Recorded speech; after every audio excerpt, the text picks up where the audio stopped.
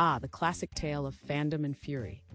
Here we have Riize fans who just wanted to express their adoration. Maybe too much? Oh wait, what's that? A pesky stalker is in the way.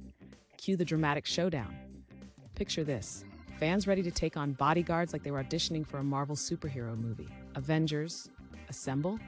No, just Riize enthusiasts armed with nothing but sheer passion and some questionable life choices. Let's not forget the bodyguards, who probably signed up expecting to protect the stars, but are now dodging flying bags and fervent fans.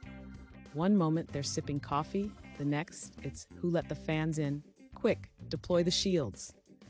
Imagine a day at work where your coworkers are cosplaying as a K-pop group and you're just there trying to keep calm amidst the chaos.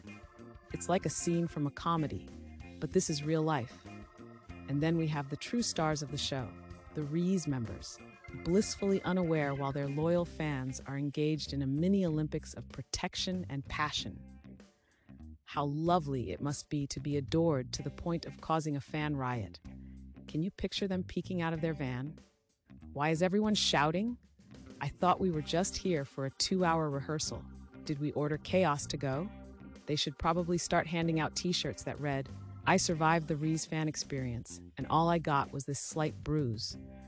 Seriously though, when did fan interactions turn into a scene that would make any action movie director proud? I'd love to see the behind-the-scenes footage for this one. And on the right, we have the dedicated bodyguard keeping the peace while dodging a water bottle thrown in the name of love.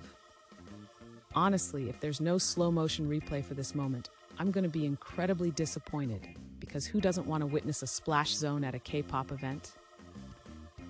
But oh, the drama doesn't end there. We've got fans competing for the title of Ultimate Protector like it's an Olympic event. Next thing you know, we'll be having trophy ceremonies for the daring feats of fandom. And the Fan of the Year award goes to the brave soul who placed their life at risk to save their beloved idols from an overly enthusiastic stalker. Bravo! The passion is palpable, but maybe slightly misplaced?